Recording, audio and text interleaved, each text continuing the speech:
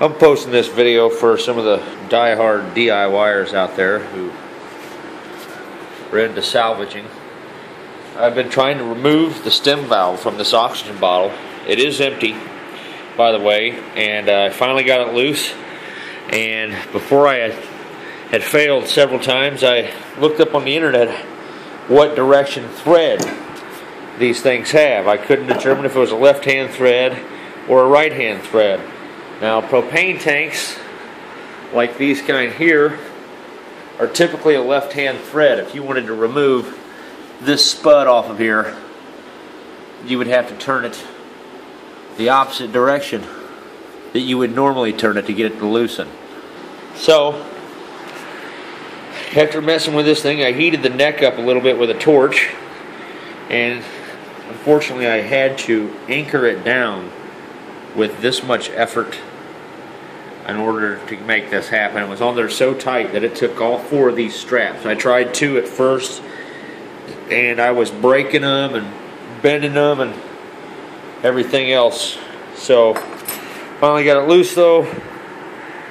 This may seem like a stupid video to a lot of you guys, but I just got done looking on the internet for about 3 hours to find out what direction thread these things use, and was unable to obtain the information I was looking for. So there we are. It's just a standard thread. So I'm going to go ahead and post that. So maybe I can save someone 2-3 hours next time they type in the word, what direction do you turn a stem valve on an oxygen bottle, to remove it. Now, of course, this would be a problem for most applications. You obviously can't just drill a hole into a bottle that you intend to pressurize back up. This one already has several holes drilled in it from when I've used it from other projects, and these holes will be filled back in. But it was the only way I could anchor this thing down with the force necessary. Well, that just broke off in there. So that one's basically plugged. This is going to be turned into a gasification device. I'm going to be using it as a carbon reaction combustion chamber. I have a feeling that aluminum would do very well in a gasifier because it won't rust, and this is a heavy enough metal that there's no way I'm going to get it up to the 1,000 degrees that it needs to melt. Aluminum is just too hard to melt in certain zones. You would need the fires of hell to melt this thing. Okay, so that's how thick it is. The walls of this thing. Still hot from cutting it. And this is about 6.8 millimeters.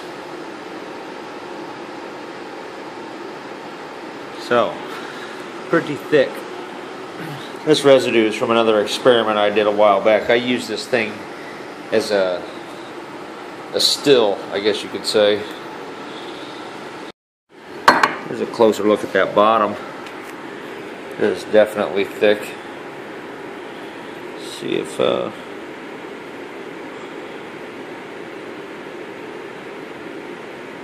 about 9 millimeters right there, and it's concave, so it's a pretty big thick ingot there on the bottom of these things. I'm going to be turning this into a charcoal gasifier.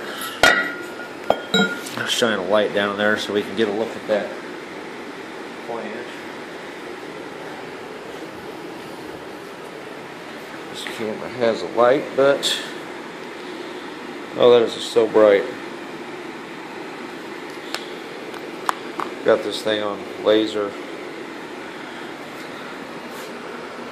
Yeah, you probably can't see that with the crap.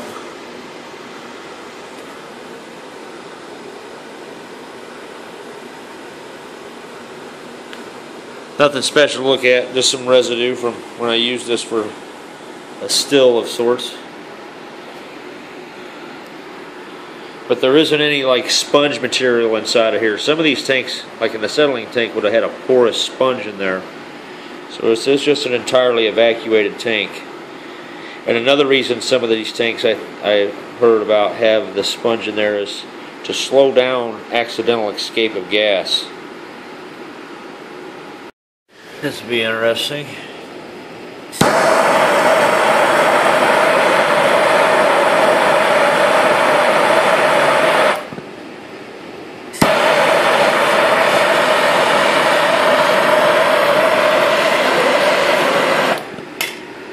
It is kind of burning.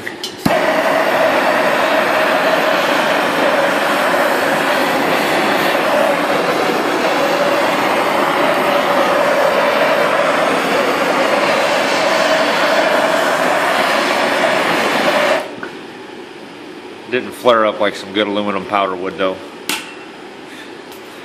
You don't even really need magnesium ribbon or anything sometimes. It'll just poof up.